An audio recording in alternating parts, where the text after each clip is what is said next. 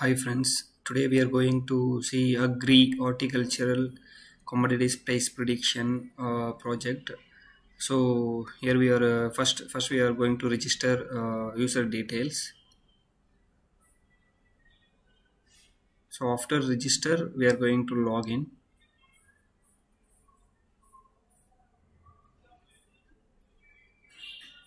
So after login we will select which commodity, that is which product price we are going to predict.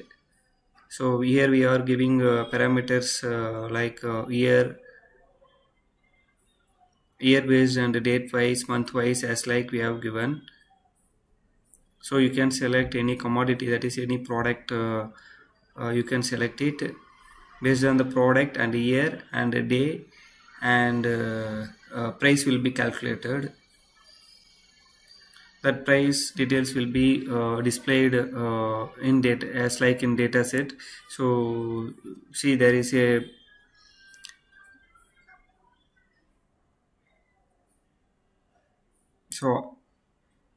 in admin side we have maintained all the list of user details and commodity details and history details. Everything will be maintained in admin panel.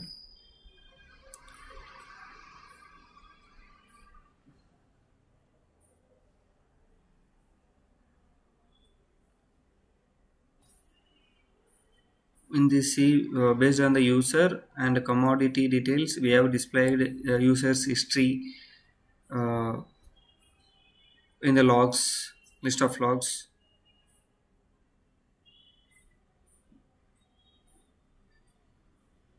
So this is the program in backend to train dataset.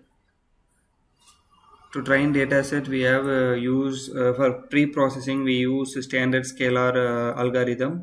For ML models we use east gradient boosting regression model and random forest regression model, and for deployment we use Flask with NG rock model.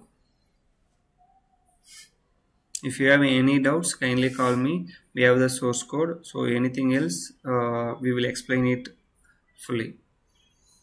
Thank you.